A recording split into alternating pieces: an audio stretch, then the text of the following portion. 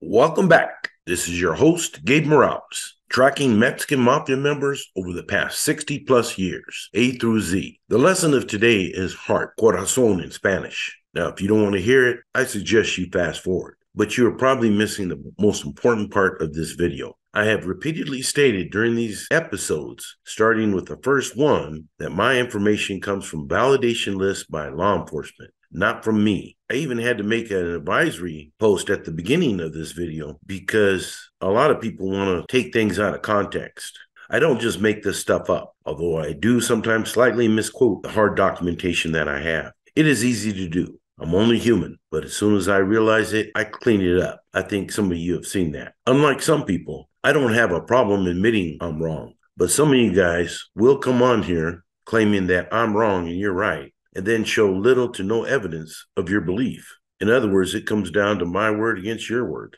I can only believe the documentation that I've seen and hope that those individuals did their homework. But when I put out stuff and somebody makes respectful inquiries about it, I always recheck it. But unless there's a glaring error, then I still stand by my information until proven wrong with valid legal paperwork. Sometimes I don't get the benefit of the doubt.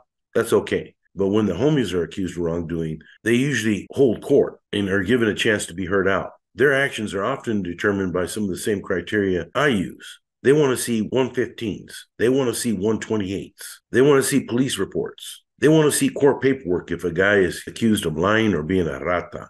I am just a messenger here, a guy with what I think is above average information about these organizations. Although some people may debate that description of me. It doesn't matter. Really, there are only two main ways you're considered to be a carnal. And that is not by my decision. That is by validation systems of intel units, primarily the California Department of Corrections and the Bureau of Prisons, or by the big homies themselves. So if you have a problem with my information, take that up with those agencies, or take it up with the big homies themselves. They know who is who. They don't need me. I think I've stated before, there's sometimes contention between CDC and the BOP over who is legit. And as it was stated many times, sometimes they get it wrong, even using their very complex validation system. And even among the big homies, there's sometimes disagreement. That is in part why they made the Federal Commission in the BOP and La Mesa system in CDC, which will be mentioned when we get to Big Sleepy de Wilmas. The Mesa system was implemented after the Emmy Edict went into effect and was enforced further under guys like Mariano Chuy Martinez, as was a recent question by one subscriber on this channel. I realize that all of these guys have family that love and care for them, and I try very careful not to disrespect anybody or purposely hurt anybody that might be related to them. But I also realize there's something called denial, and that is not a river in Egypt. Some of these guys' family and friends were enablers and are still in self-denial about that.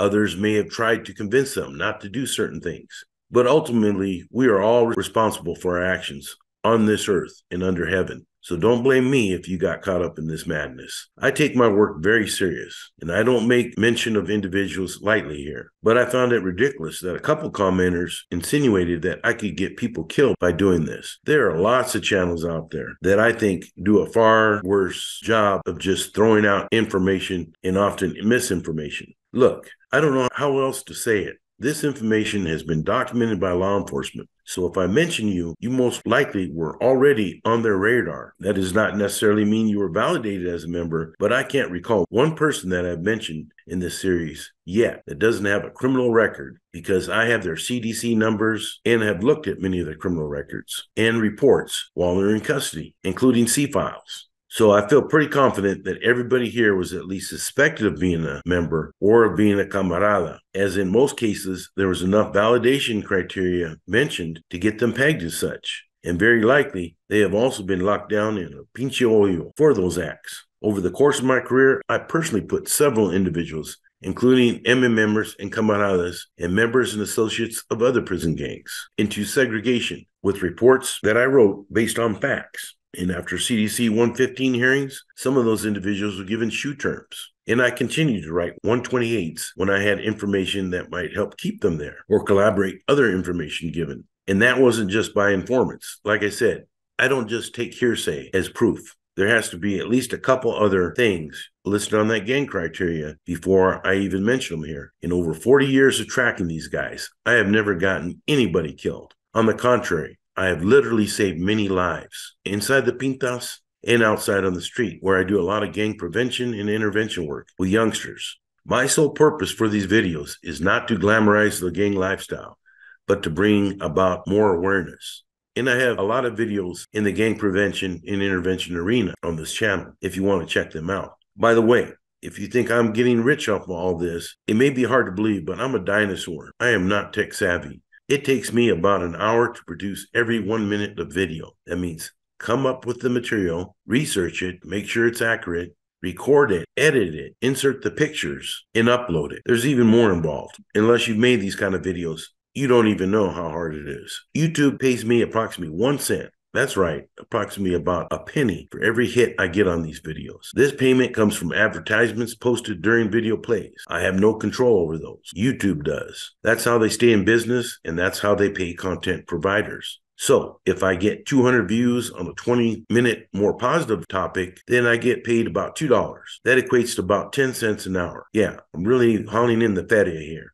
If I get 10,000 views on what some people call more negative videos, like in this series, then I get about $100. That still only amounts to about $5 an hour for a 20-minute video. Now, other channels have Cash App, Patreon, raffles, all kinds of gimmicks they have to make money. I haven't gone that route, and I don't think I ever will. Like I said, I'm not in it for the money. I also don't just pump out content. Some of these guys pump out 2-3 videos or more a day. So I appreciate your patience while I go through the alphabet to make sure I'm putting out quality content and post up quality pictures to go with it. Again, I'm not interested in getting rich, and I have never paid anybody to appear on my channel for any video that has been posted so far. By the way, I know how some guys are able to get convicts on their show from the inside, get on the phone to tell their stories on their channels, and those individuals are getting the short end of the stick, if you ask me. But they probably don't have the time or know-how to have other people on the outside put out channels for them. But I believe some of the individuals that come on these channels are doing it more for ego than money anyways. Oh, that's another thing. I don't have anybody helping me like other channels do in making these videos. It is just me, an old dinosaur. I'm approaching my mid-60s. That's right. Pretty soon I'll be on Medicare, if it's still available. If you are interested in coming on the show as a guest and talk about your prison and jail experiences, I'd be willing to do that also. And I would donate any money made from your video to charity, to youth programs, which I have donated thousands and thousands of dollars over the years. You can hit me up at gangpreventionservice@gmail.com and we can discuss that possibility. Once again, the point of these videos is not to make people look bad. I'm more like an umpire in the ball game of life, just calling balls and strikes. So if you're no longer involved in that life, not about that life anymore, I commend you for having the heart, for having the corazón, for having the real huevos to realize what is really important in this life, and that is you, your family, and God. Today, we'll finish off the H last names. First, I'm going to start off with Salvador Sr. Hernandez Garcia, who is the father of Toro or Torito. I understand that Sr. was big into cockfighting and close to Roland Berry. I've heard some people say that he was an MMA member, and some people told me that he was just an associate. I understand that Salvador Sr. was busted with Roland Berry in 2005, and that the dad had a big beef with Frankie B, which tells me he had backing by Roland Berry, or Rolo, who, although was from Watts, I think I said Barrio Grape, when actually it was Colonial Watts, but Rolo also had a lot of ties out in Fontana, and that is where the connection with Salvador Sr. seems to be. Salvador Jr., a.k.a. Torito Hernandez Orozco, was also from Blumas but claimed Cuca. He had a J number, 14308, and was very involved in drugs via his father. Specifically, was big into moving methamphetamine. He got out and then came back with a P number. Then he was housed at the San Bernardino County Jail, where he's very active. After his trial, he was moved to Pelican Bay, SHU. He was also housed at the California Training Facility Soledad in 2016, where I believe he had a G number. Toto has very prominent Mexican Mafia tats, as seen here, as well as Mexican native art on his back. He was incarcerated on attempted murder charges and also accused of issuing directives to multiple Sureño gangs in regards to tax collections and drug distribution territories. Toto was also linked to the San Manuel Indian Reservation Casino and with corrupting individuals on the res. including Stacy Barajas Nunez and her brother, Eric Barajas, as well as other individuals enrolled as tribal members. I'll probably have to do a special episode on that whole ordeal, but I'm sure most of you heard about it. Just know that Toro was very involved there in the Inland Empire, and I'll probably do several episodes about major incidents that happened out there, including the dead president murders. A 7-month investigation by local law enforcement and the DA into the Mexican Mafia's methamphetamine business in San Bernardino County culminated in a raid in December 2006 of multiple homes across the county as well as on the res. And in that case, Salvador Toro Hernandez was identified as being the shot caller for the greater San Bernardino area, meaning that he collected taxes, percentage of profits each month from Latino gangs in the area. He also called the shots as far as who was to be targeted for homicides. I think I mentioned it before in other videos, but a lot of times the females, the señoras, the wives, or girlfriends of these guys will carry out business while they're incarcerated. And such was the case of Sal's wife, Janet. She was accused of using violence to force local street gangs to pay her the taxes, which then she sent on to her husband via money filters. In 2009, just one bust, including Janet, rounded up 37 people and confiscated 7 guns and meth. Over the course of the investigation, officials confiscated more than $36,000 in cash, more than 6 pounds of meth, 2 pounds of cocaine, and 12 firearms. Local law enforcement also stated that they foiled several plots where the MA or their Sureño emissaries were going to carry out homicides. Eventually, Sal Hernandez pled guilty to the attempted murder of an unidentified man in 2006. It is also stated that Sal Hernandez sought to take out a hit on the San Bernardino County DA, Mike Ramos, who was seen here at one of our ILJA conferences. They also sought to take out the San Bernardino police chief. While Sal was free, he used his will to enforce total control over gangs like Eastside Riva, as well as gangs like Westside Verdugo, which is broken down into smaller cliques like 7th Street locals in the little counts. Toro had a demonstrated history of wiping out those who had or might betray him. An illustration of this is the Andrew Güero Verde Rodriguez case. Rodriguez was from Verdugo, and he passed on a lot of information to his wife, Carmen Gutierrez Rodriguez. It is believed that Toro sent out a hit team of local gangsters and had Carmen killed. Shortly thereafter, Güero Verde committed suicide. I'll get more into that when I get to the R's and talk about the Rodriguez case. He was indicted on a federal case and sent to Hazleton in 2021. He is currently housed at Hazleton and scheduled for release at the end of 2029. Armando Pato Herrera was from Willimas. I show he had a B number and was active with the MA in the early 1970s before he decided to drop out. There was also an Ernest Spider Herrera from Wilmas. Spider was known as being somewhat of a J-cat and was either a member or an associate. He was allegedly involved in several homicides, including that of Shark Cyril, who was allegedly the designer of the Nuestra Familia emblem. This occurred at DVI in the mid-1970s. I understand he was housed at San Quentin in the 1980s, and I'm not sure what happened to him after that. Mike Perico Herrera was from Temple Street and involved with Mara Salvatrucha shot caller Nelson Comandari at one time. Richie Herrera was out of Cuca and had an H number. I show he was involved with the MA in the 1990s, but I lost track of him after 2012. Ronald Ikirania Herrera was out of Santa Bruta. He had an A number and was involved in the MA in the 1970s. I also show that he was popped in New Mexico in 1985 and came back with a T number after that, but is no longer in custody. Robert Dopey Hinojos was out of Paramount, Brown Nation. Understand he was sponsored in the MA by Joker Gonzalez and Mosca Torres. He entered CDC in 2000 and was involved in the murder of Hector Perico Vasquez in 2016. Dopey is currently housed at Northern Kern State Prison. Next, I'm going to talk about the Hirsch brothers. These individuals were well known to my mentor, Robert Mocha Morrell, as they were all out of Hazard. And I have a little story to tell you. I was rolling through Hazard with LAPD gang unit one day when I came upon a car wash fundraiser for one of their dead homeboys. And I saw a veterano kind of supervising the whole operation. When he seen us roll up in the marked LAPD car, he immediately came up to introduce himself as being Arthur Huero Tres Hirsch and handed me his business card. I thought that was pretty bold because he spotted us almost as soon as we spotted him. Art, aka Huero Tres Hirsch, did time in the YA in the early 60s and was very involved in the MA in the mid 1970s, as were his brothers. Danny Raymond, aka Popone, who was one of the first MA members, but ended up switching over to the Familia Cinco in 1972.